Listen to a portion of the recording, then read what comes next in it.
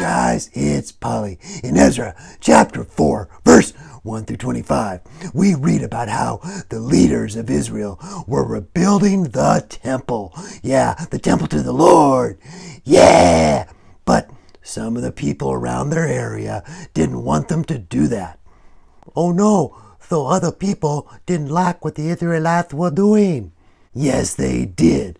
But their enemies even sent letters to the new king and said that the Israelites were building walls around the city and not just the temple. Oh, they lied about the Israelites' work. Yes, they did. The Israelites stopped their work for over 15 years. But it's good to know when we seek to serve God, He is with us, even when others are against us. Oh, that is very true. Ho ho! That's right. So, I was pondering, how did the people of Israel react when they had to stop building the temple? Let's check it out. Psh. And now it's time for biblical reenactments with Polly's pals. Oh no!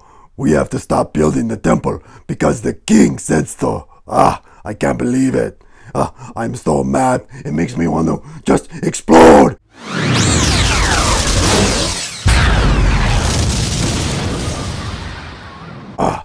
That didn't help anything.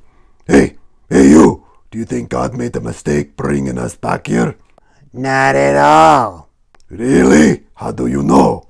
Well, is God still the one true God? Yes. Does He still have a plan and a purpose for us? Yes again. Well, then that's your answer.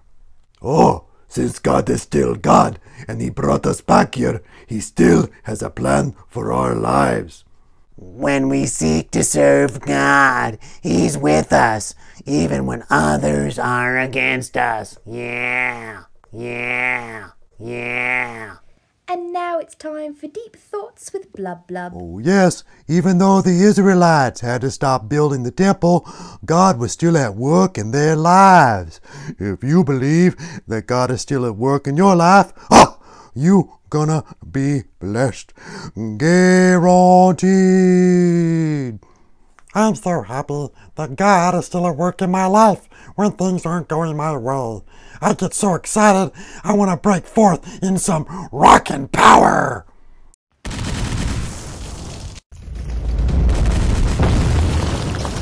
Oh wow, that really did rock.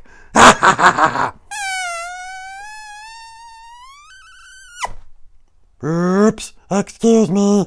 Jesus loves you. Bye bye bye. See ya. Bye bye.